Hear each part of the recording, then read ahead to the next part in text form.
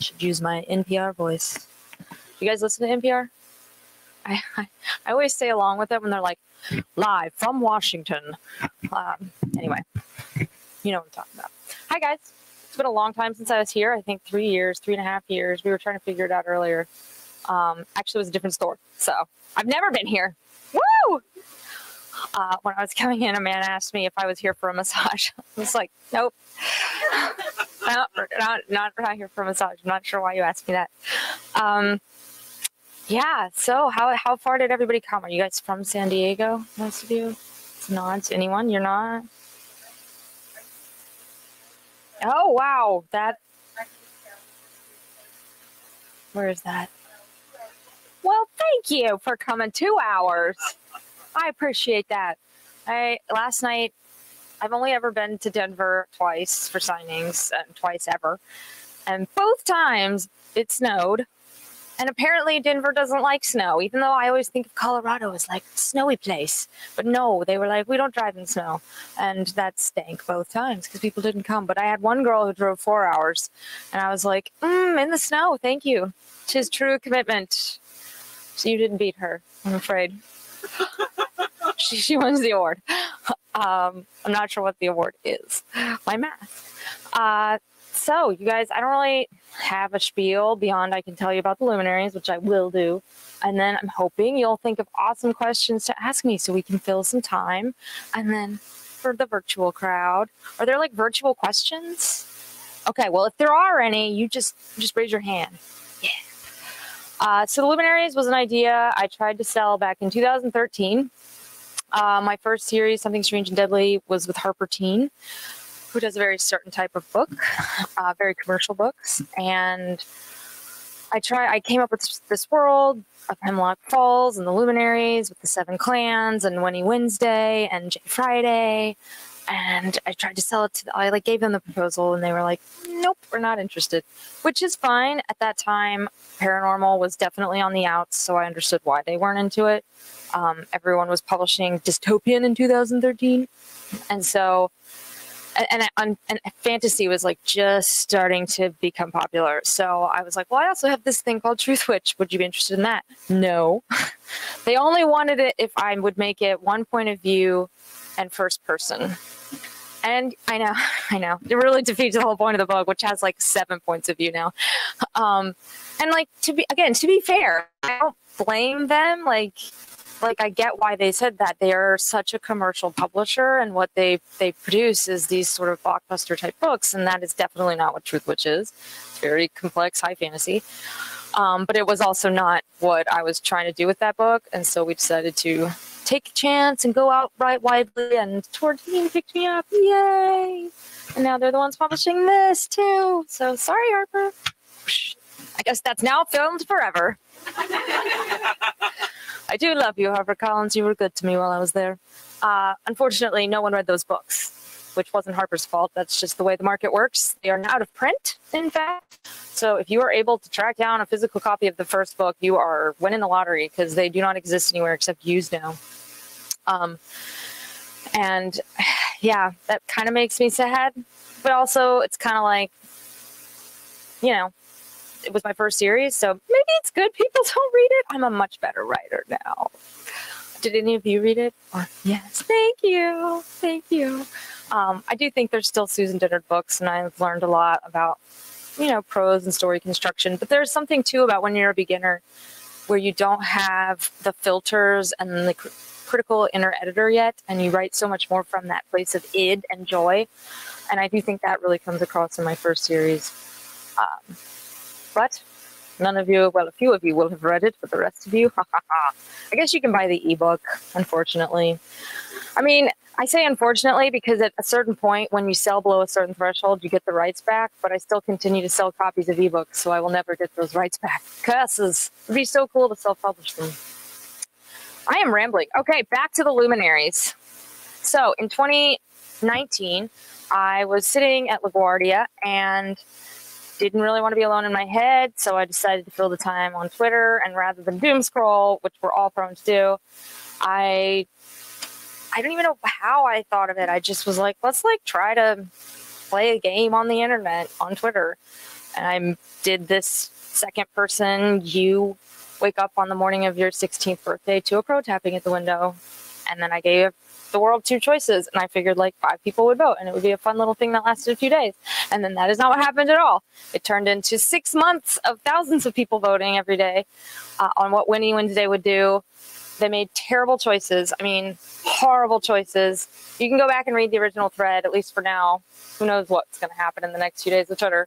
Or you can participate in the new Choose Your Own Adventure that I'm currently running, that I started a few weeks ago to like celebrate the release of the book. But it was such a fun thing that lasted for a lot longer than any of us expected. I'm sure my editor at the time of The Witchlands was like, please write your book. But I'm so glad I did it. And such an awesome community came out of it, the LUMINARIES, which are still very active and awesome and have helped support this book.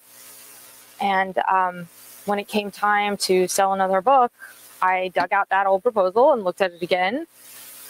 I tried to actually write the book kind of based on that proposal and then based on what we had come up with in the Twitter version, and I just couldn't do it. It wasn't working. And it took me a little while to figure out what was missing was the community element. It wasn't the same story when people weren't interacting and like literally fighting about which way to vote and getting their friends to come in and vote so it would sway their way.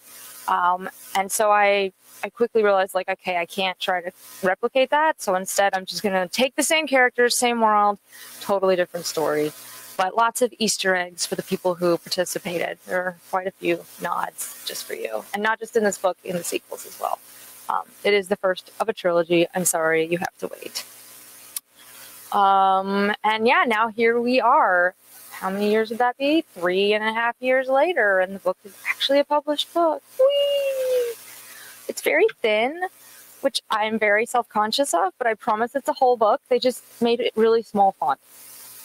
It's a 9.5-hour audiobook, so it's a proper book. It's just very tiny font. And you guys, I myself am also used to the fat books that are the Witchlands.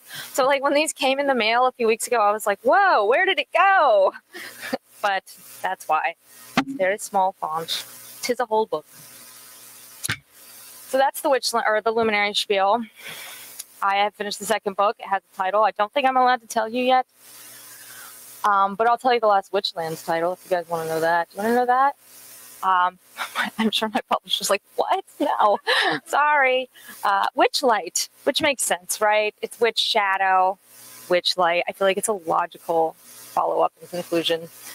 And I'm actually working on that right now.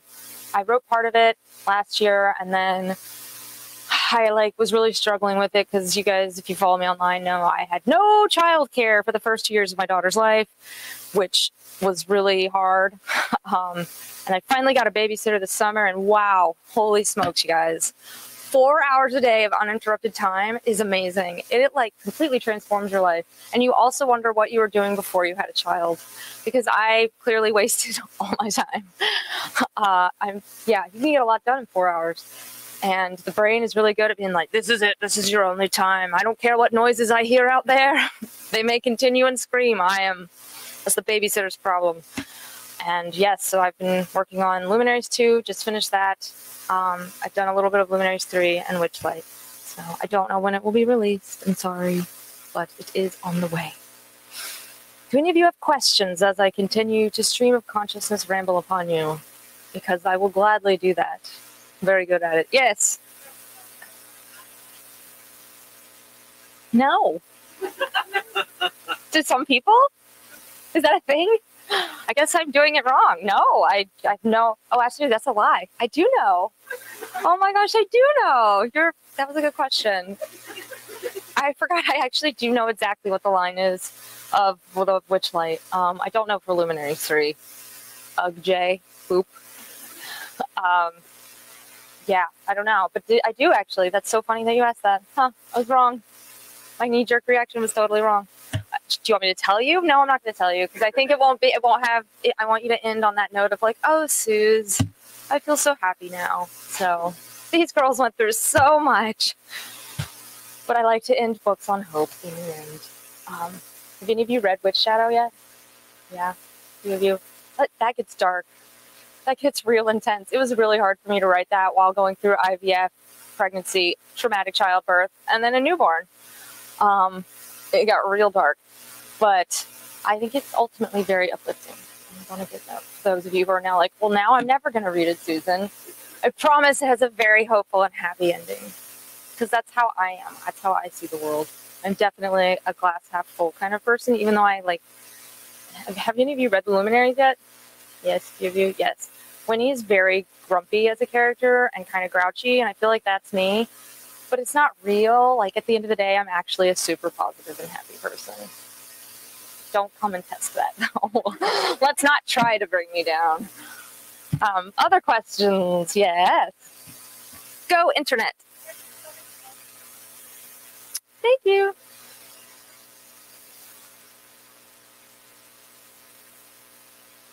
Gosh, I don't know that there's any rule I adhere by, except that I want it to be a satisfying read, which can mean so many different things for so many different people.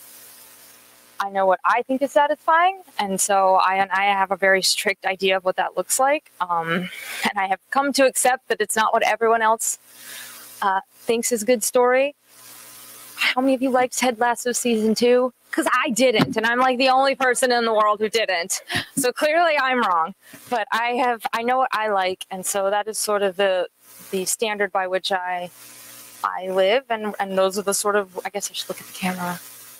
To you, dear viewer, that is sort of the rule that I adhere to, is just like, is this a good story to me?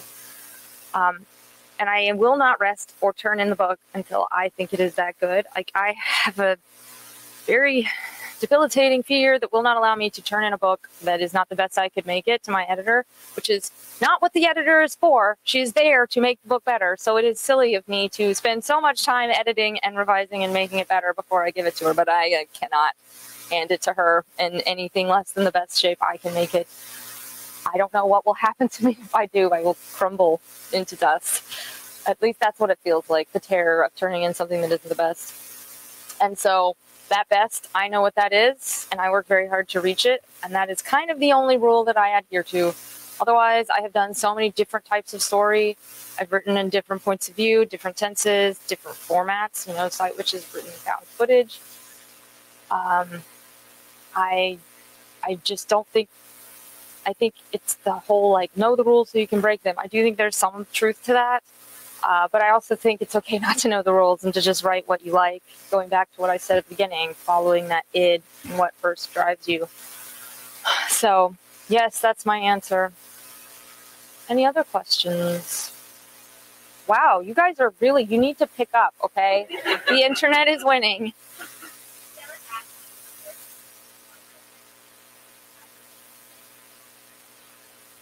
So that's a really good question. I have so much trauma wrapped up in the Witchlands because of everything that was going on throughout Witch Shadow for me personally. It's really hard not to like go back into that state of the constant low-grade trauma of IVF that lasted so long, miscarriage. Then my pregnancy was really physically difficult. I really struggled to like get through pregnancy. My hips were coming apart. I know. Whew, it was painful. And then I also almost died in childbirth, which if you follow me online, I really should not be alive today. And then I had to come home and immediately finish Witch Shadow. I took 2 weeks off, and then I started working again, which don't do that, guys. I guess it's the same fear of turning in a book that's not as good as it could be. It's this fear of letting people down. I made myself finish that book. I gave myself shingles from stress. Like, don't do that. It's just a book. And in hindsight, I'm like, why did I do that to myself? I'll never do it again. I probably will do it again. But hopefully I don't have nearly the same traumatic circumstances behind me. But it is one of those things where it's like, it was just a book. Why did I do that to myself? You all would have waited. You all are very patient people. But I couldn't. And so going back to working on Witchlight it's been something that I'm like, I can feel my body go into this place of fear and panic. But then a few weeks ago at an event, I guess it was at New York Comic Con, so a month ago, a reader said, like, maybe what you need to do is view the last book as your recovery, as your healing book. Like, instead of seeing it as like you're going back into this trauma state, looking at it as like, how can I work through the trauma with the book? And I was like, that is awesome. I have no idea what that means, but that is awesome. I'm going to do that. I'm going to figure out what that means and try to do that. And I feel like that has been really, it's something has shifted in my brain. And now I'm like, oh, wait, no, I feel you again. I feel the Sophie again. I'm like, oh, I'm getting chills. It's not bad. There's actually so much that I love about this world. And yes, it was a hard time, but I'm through that time. My daughter's 2.5 now. She's awesome, by the way. And yeah, and we have this new book. I've already written the sequel. I've already started the third. Like, it's time to like go back there. And it's called Witch Light. It's obviously going to be hopeful. So anyway, that is what's happening with the Witchlands. So thank you for that question. Yes, finally. Oh, thank you. Thank you.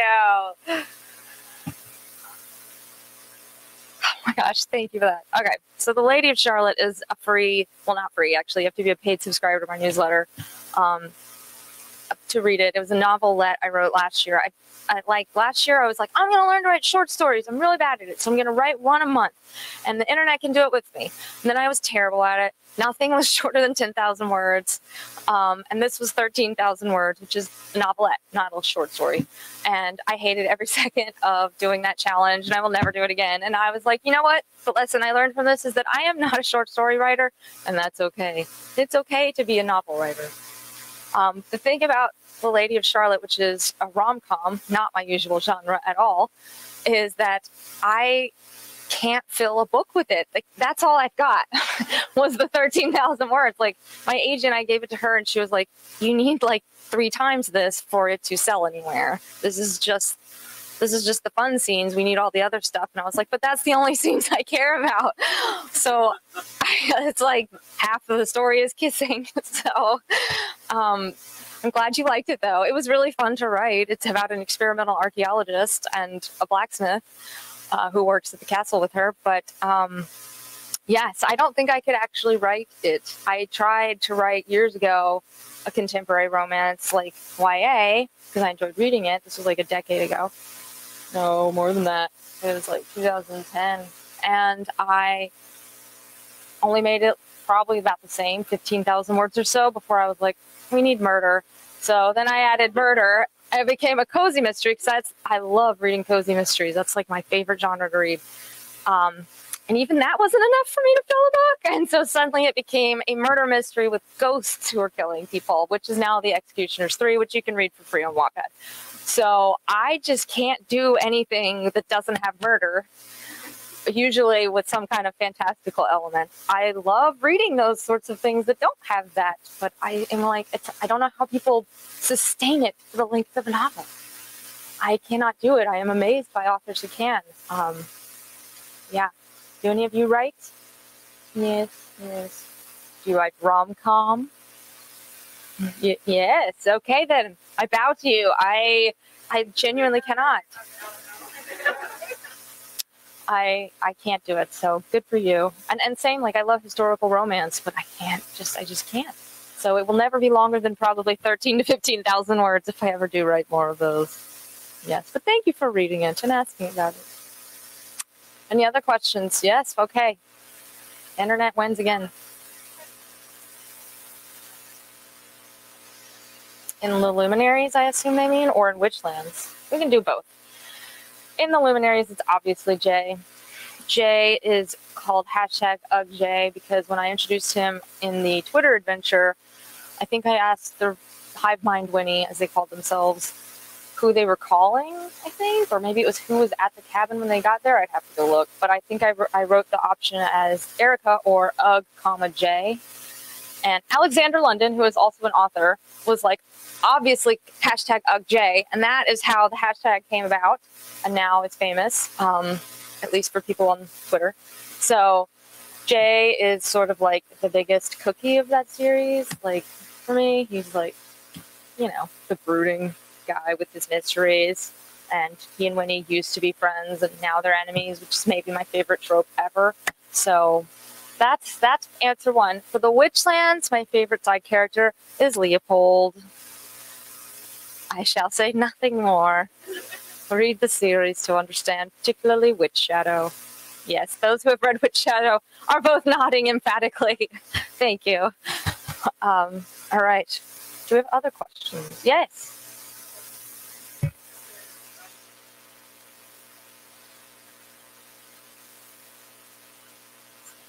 I have a master's degree in marine ecology.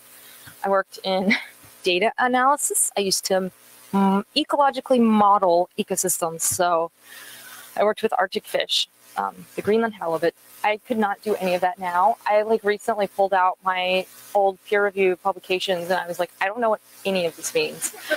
I literally have no idea what any of this means.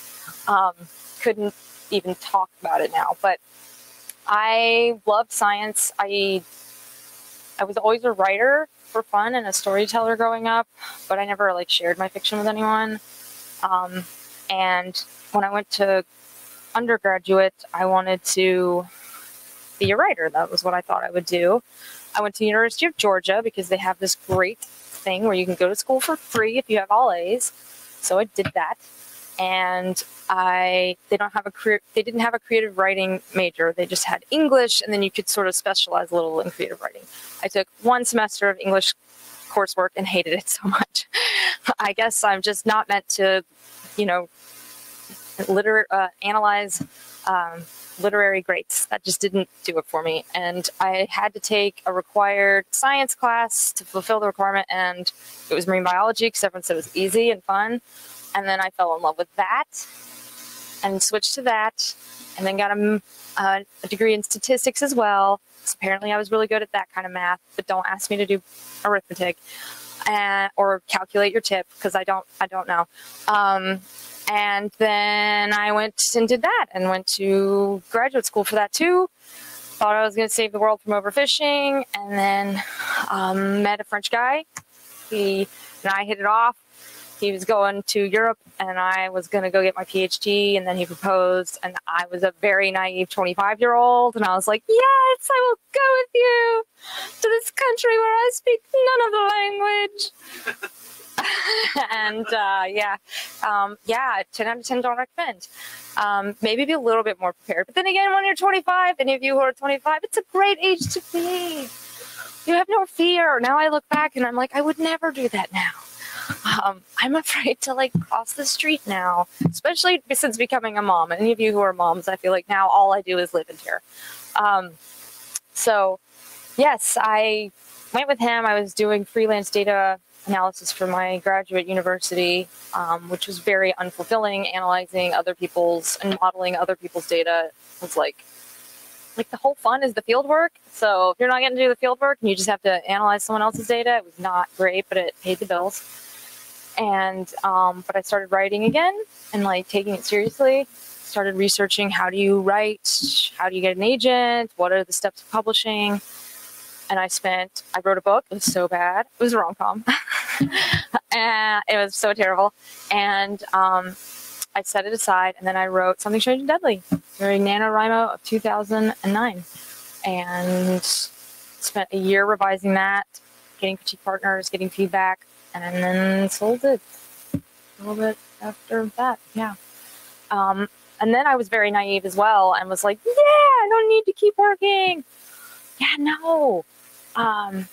The thing about being self-employed is, one, you pay way more taxes than you do if you work for a company, which eats up about a third of what you're getting paid. Plus you have agency fees, so you lose 15% as well. And yeah, I definitely went full-time way too soon. And my husband and I were living off real tight income for a while there. We made it, obviously. And when Truthwitch took off, then things became significantly easier for both of us. But yeah, I couldn't get a mortgage when we moved to the US. So that's another thing about being an author, a creator. You're not a reliable income. Banks don't really want to give you money, which is fair. I wasn't making very much money. And my husband, being French, didn't qualify. They wouldn't look at his income. So yeah, lots of things I did when I was younger that now I'm telling you. Be smarter. Except also, if you're young and you can do it, then maybe don't. It all seems to work out. But whenever like I see young writers who are saying my parents won't support this, I want to say, I get your parents' point of view. They are just looking out for you. It is not necessarily that they don't believe in your dream. It is just a very hard dream to make work, truly, and to do full time. And so there is a lot to be said for getting a degree in something else, because you do not have to major in creative writing to become a writer. I don't actually know. I know maybe 2 of my friends who actually have degrees in that, but none of my good friends. They came from all sorts of backgrounds. One has a history major, one worked in graphic design, one was a makeup artist. One of my friends pumped gas while he wrote his book. I mean, there's just no wrong way to do it and pay the bills. And many of my friends still have day jobs or other streams of income to help supplement, because it can be such an unsteady stream. And I feel like I'm being very negative. Follow your dreams. Just don't come to me if you can't pay the bills. Do we have other questions? Yeah, we got 2. We'll start here because they're losing, so.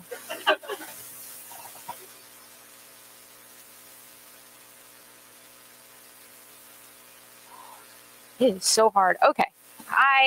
Obviously everybody is different, and there is literally no wrong way to write a novel. If you get words down and they form a story, good for you. Anytime I see someone say this is the way you do it, and when you do it this way, you're going to suddenly be so much faster. No. Everyone's different. Everyone's brain is different. What works for someone might work for you, but it also might not, and don't feel bad if it doesn't.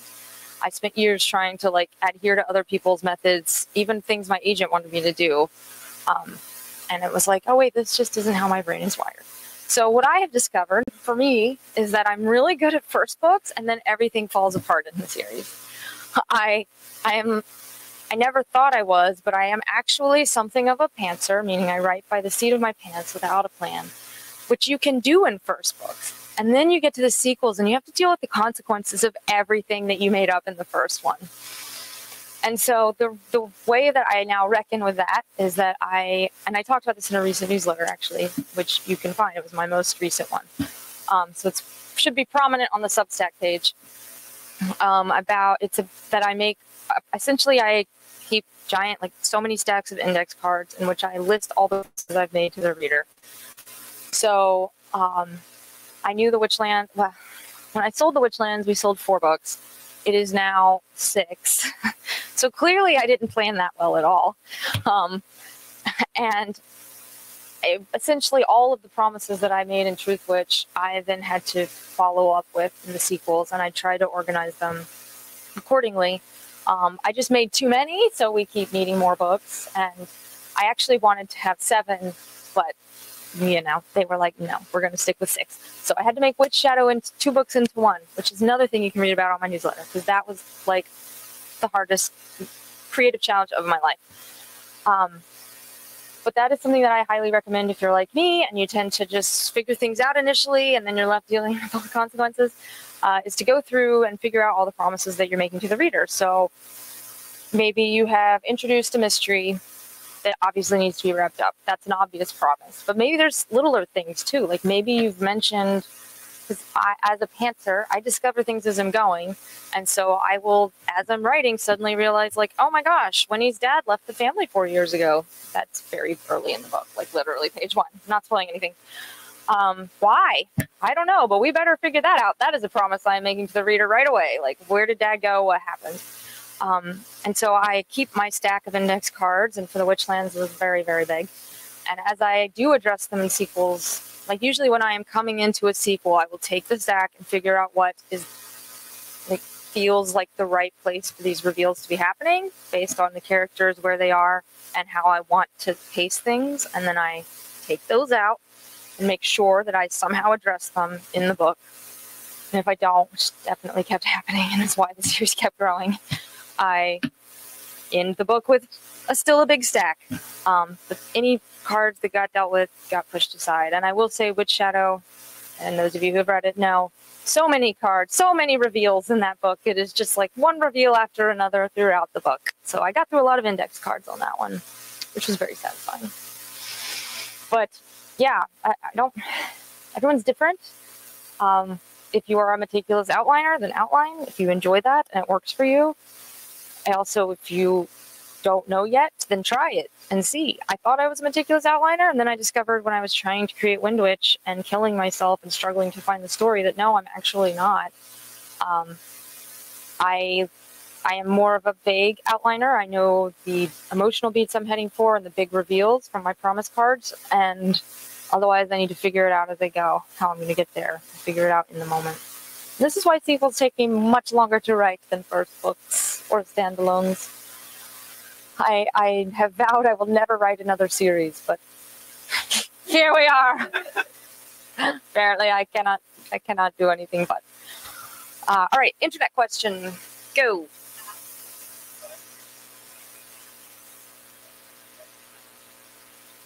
Oh, that's a good one.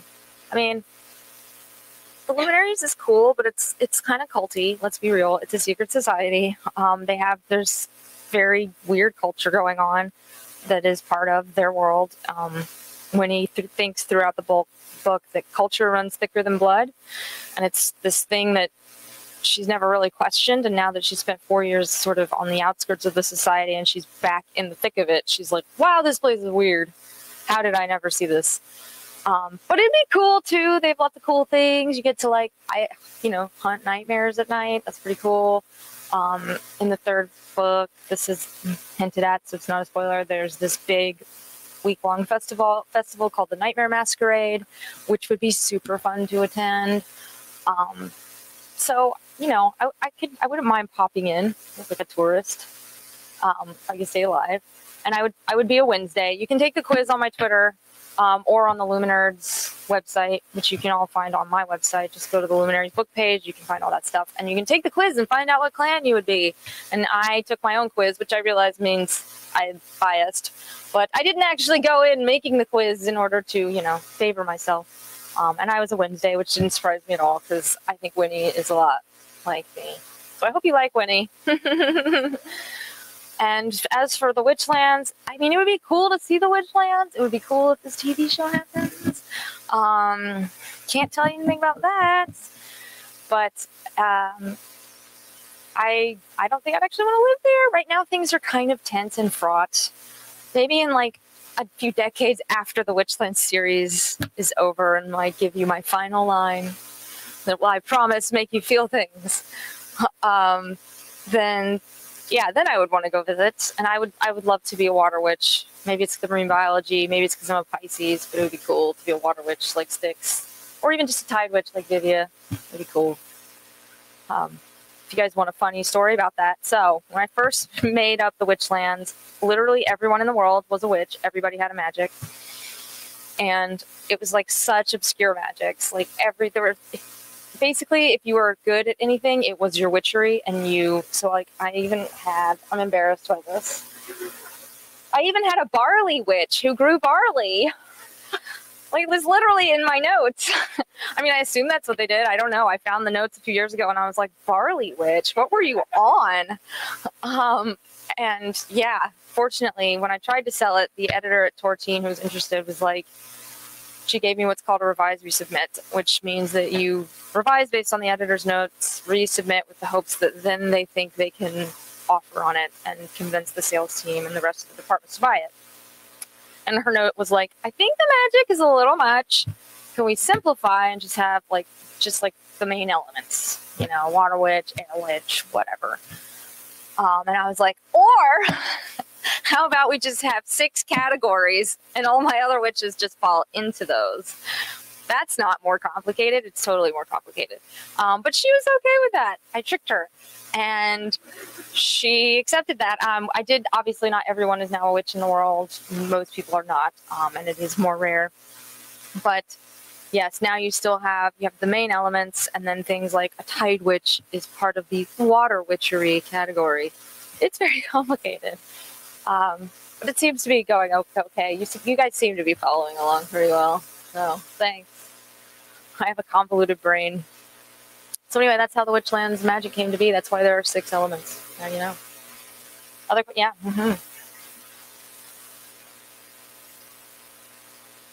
I don't think so. I know in my Wattpad book, The Executioners 3, the main character, Freddie, and her best friend, Divya, play a D&D spinoff called The Witchlands, and their characters are Safi and Assault in their game. But no, I don't have anything like that in the Luminaries. And if Executioners 3 ever gets published, I don't know if I'm allowed to have that, but we'll see. I hope so. It'd be cool.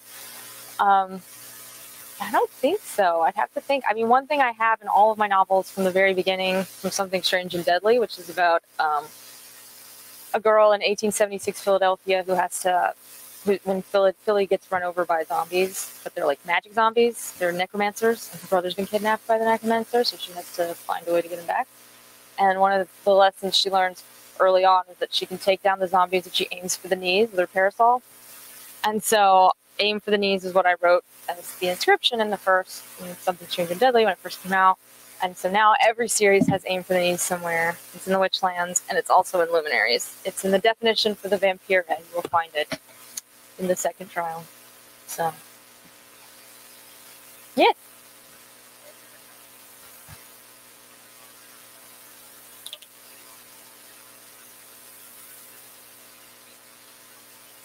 I have to be at the mic, don't I? I'm a wanderer. I hate standing still. Can I carry it? You're nodding at me like, yeah? No? Okay, then we'll stay still. I'll just tap my foot like Sophie does.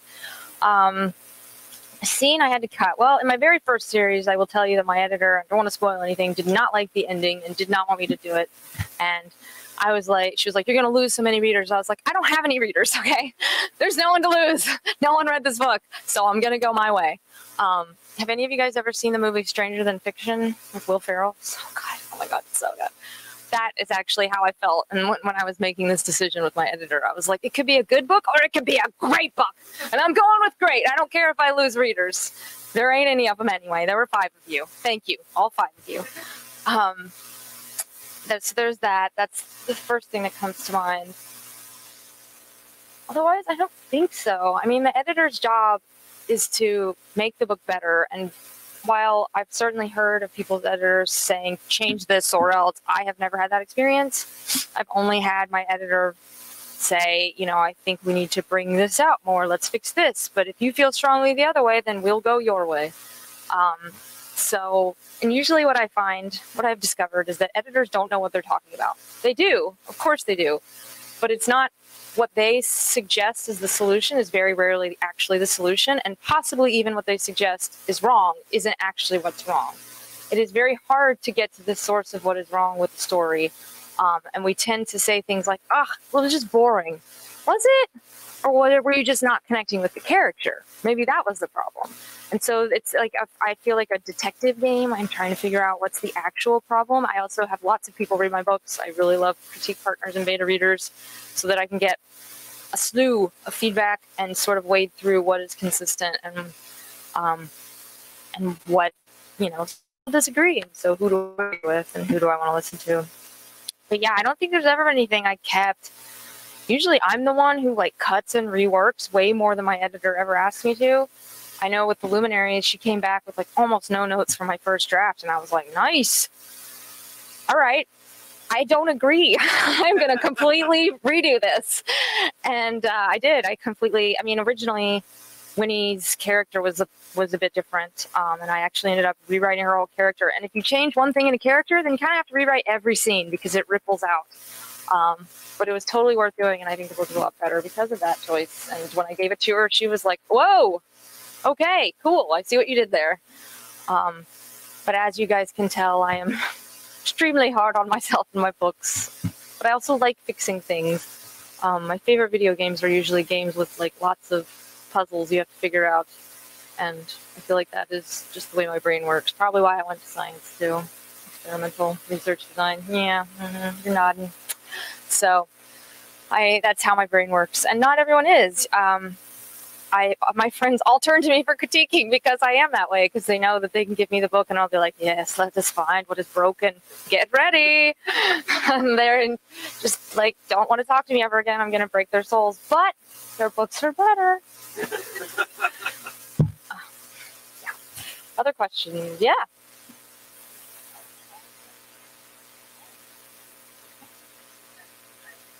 Can't pick that. I can't. Only because when I am in that person's head, I'm like, I love you so much. And it's really I have to feel that way or I literally cannot write them. If I don't like them, I mean, or I find them interesting. That's a better way to put it. There are plenty of people, characters that I'm like, I don't know about you, but I find them interesting and I can hear their voice. And when I'm in their head, I'm like, oh yes, this is cool.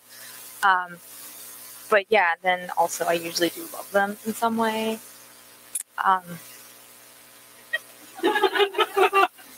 Last night at my event, a woman got a phone call in the middle of it and left. And I don't think she realized, like, there's just bookshelves, like, we can still hear you. And I felt really bad because she was having a very loud argument. And it was like, I'll just talk louder. Yes, and then everyone just pretended like we couldn't hear when she came back. So don't do that. Actually leave the store if you're going to have a phone call. So yeah, I don't know if there's anyone who's my favorite right now because I'm back in Witchlight at the moment. I'm like really excited about H-Wing. You know, who isn't? Angry Blood Witch. Actually, he's not angry. He's just, I don't know. What word would you guys use to describe him? Broody. Yeah. He's really stuck in his feelings, but he doesn't know what they are. He's like, I have feelings, but I don't understand any of them. He's like my toddler. We got a poster to like help with tantrums that shows all these cartoon faces with feelings. You know, below it, like angry, happy, sad. And so whenever she's having a meltdown, we're like, show us what you feel. Show us what you feel. She just ripped that thing off the wall. It was like, F you guys. Too many feelings, all of them. Yeah, and then like there's a few of them with like cartoon glasses, and they're all mama. Doesn't matter what the gender is or the hair length, mama. So yes. Someone else had a hand, I think. Here, yeah. Oh my gosh, guys, this book was such a joy to write. I really needed something that was an escape after the challenges of Witch Shadow. And to be like honest, I'm really proud of Witch Shadow. I think it is the most technically advanced book I have ever written and possibly ever will. I learned more about craft writing that book than anything I've done. But it was dark, even though it ends hopeful. It was dark and it was hard. And I finished it at the beginning of COVID with a newborn, and I just needed something that was real easy. And it was like purely for me. And so the Luminaries, this whole book was just a joy to write. It was just every trope I love. It was like, I'm just writing anything I like. Is there a scene where she gets dressed up and her friends make her prettier? Yes, there is. And you know, the friends to enemies to, I don't know, what are they? Yes, we got that. You know, the trials, hunter trials, I like that sort of stuff. I love like writing fight and action scenes, so it's lots of that sort of stuff. Is there a scene where he corrects her stance while she's aiming with the bow at a target? Yes, of course there is. It's like all the little things that I love most that are crammed into this series. You may not love them, but I don't really care. It was for me. I needed it, and it was probably the fastest thing I've ever written. And no, it's not short, as we established. 'Tis a full book. I wrote that book in like 2 months, so it was 2 NaNoWriMos back to back, and it was just awesome. And the second one was so much harder because it was like, oh, consequences. I made promises. What are they? I don't know. But I am finding now that all the challenges I had in the second book, aligning all the different plots, because this isn't spoilery, ends with 2 very open mysteries.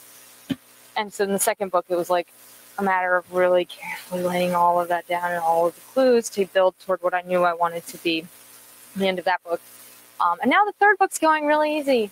So yay, all the hard work of book 2. And the other thing that was happening during book 2 was my daughter was getting bigger and larger and sleeping less. And I didn't have childcare, so it was like, oh wow, my work hours are shrinking every day. And my energy is shrinking because, oh my gosh, small children are, well, they rip posters off the wall. That should tell you everything you need to know. I swear she's a normal child, mostly. Yes.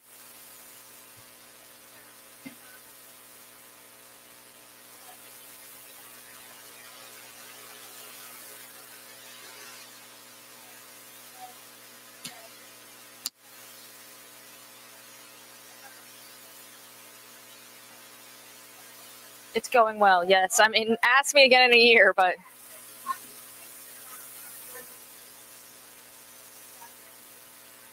Mm-hmm. Mm-hmm. Yeah, I actually think that's a big part of why, like, The Witchlands is such a long, sweeping series. There's no real overall structure like that. Each book is meant to follow one character slightly more, even though there are multiple points of view.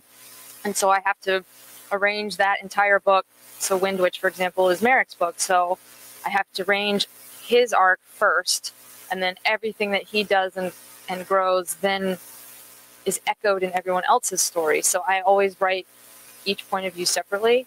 I write the main point of view first, and then write all the others because I know that I want their arc to echo his.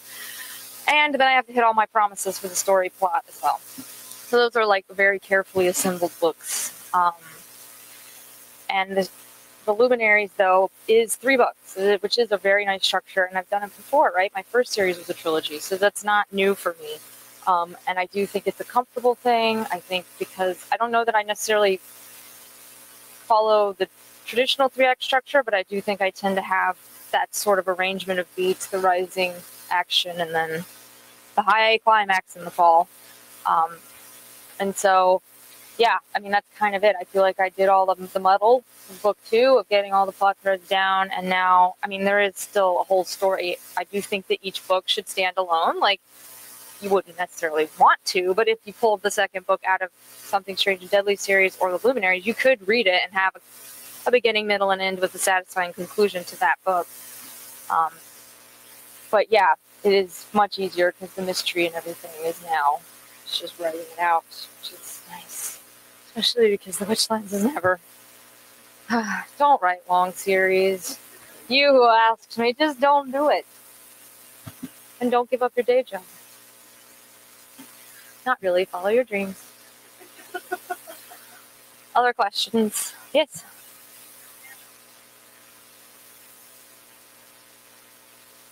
In the Luminaries, I assume, in anything. Well, I will say, let me think on that for a second.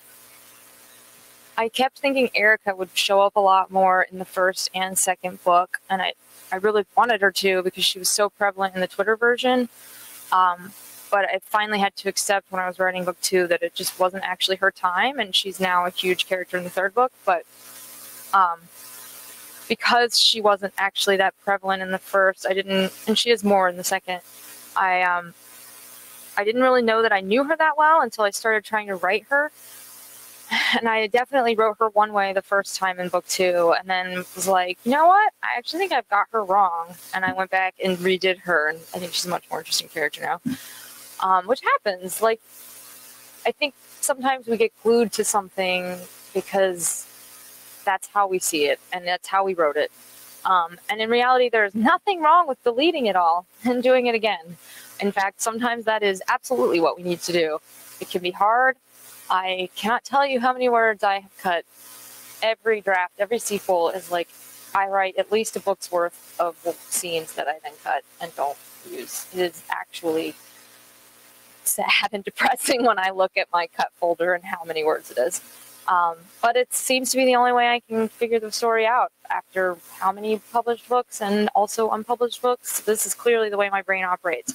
I remember years ago seeing Kristen Kishore, who has a new book out right there, quite beautiful, talk about that when she was writing, what's the third one? Bitter Blue. Yeah. And she was talking about that and showing like all her rewritten pages and things, and I was like, someone else like me, and she's so successful and beloved. So I was like, yay, it's not just me. There are just some brains that are wired that way, and we have to cycle through try after try after try until we find the right one. Yeah, so that's sort of my answer. Erica-ish. Any other questions? Yes. How are we on time? Good. Yeah, good. Thank you. Yes, I will say this was a long, I don't want to say battle because that implies a fight, and there was definitely no fighting. It was a very, very, very good relationship. I have a great relationship with my publisher. I love them deeply. If you're watching, I love you. Genuinely. And I think when we first were talking about it, I suggested a deer skull because I could just see that very vividly. And there's a part in the book where Winnie sees what's called a ghost deer, and it's like this really moving moment for her. in the forest, and so I could just feel that. And this book is very atmospheric. It is a vibe, very much, and I went into it like every word I chose is meant to evoke this vibe. And I could just see this deer skull with a lot of black around it. They were not that into it initially, which is fair. I don't think I was doing a very good job explaining it. And I think someone somewhere was thinking that girl illustrations were really popular, so that's what we should do. And they are very popular. And we did actually try going in that direction, but it just didn't look right. It didn't work at all. And then they circled back to the deer skull and were like, what do you think of this? And I was like, yes, that was what I was trying to explain. You did it. My daughter, she loves to, like, doesn't matter how small the task, if she accomplishes it, she's like, I did it. So that's what I just thought of. I did it. We did it. We made a beautiful cover, and it's just so beautiful. I think it's really unique and special, and I'm just so glad that, like, we were able to collaborate and come up with that. And the artist they chose for it, she just knocked it out of the park, and it's so beautiful. Thank you, Tor, for watching. Yeah, so I definitely had input. I did not have input at my first publisher, which is not unusual. Every publisher is different. I mean, one of the things I love most about being at a small publisher like Tor is that I do have a lot, like, it's a discussion. I won't always get final say. I mean, I don't. It's up to other departments because it is a whole team, and, you know, you have to convince stores to buy it, so they probably know better than I do in the end, and I have to suck that up and accept it. But yeah, my first publisher, it was kind of like, here's your cover. And I will be honest that I didn't like it. I hate saying that about it because I don't blame the publisher. Girls in dresses were really hot back then. So that's what I had. And it was a pretty cover. It just didn't fit the book, and it promised a very different book than what people got. It promised a paranormal romance, which is not a paranormal romance. Spoiler alert, he dumps her at the end. So I got some pretty angry emails about that, not gonna lie. It's probably why the series didn't sell. Who knows? And then they repackaged them with much better covers that I think are awesome, and I'm really grateful that they did that. And then it still didn't sell. Alas, those of you who have a copy, you're special. If I ever get famous, you could probably sell it for money, but not yet. I'm not famous yet. I think we have time for like one more question, probably. So, yeah. Yes.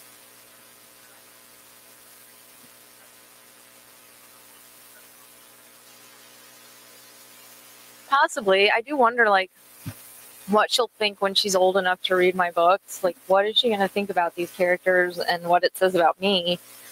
I think she is very much like Saki.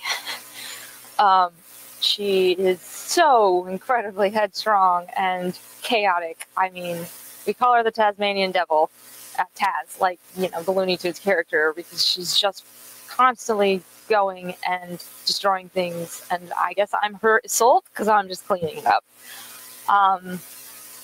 And yeah, I don't know. I guess we'll see. I don't necessarily draw on people I know for characters. They're just sort of voices in my head, and I start to transcribe what they're doing onto the page.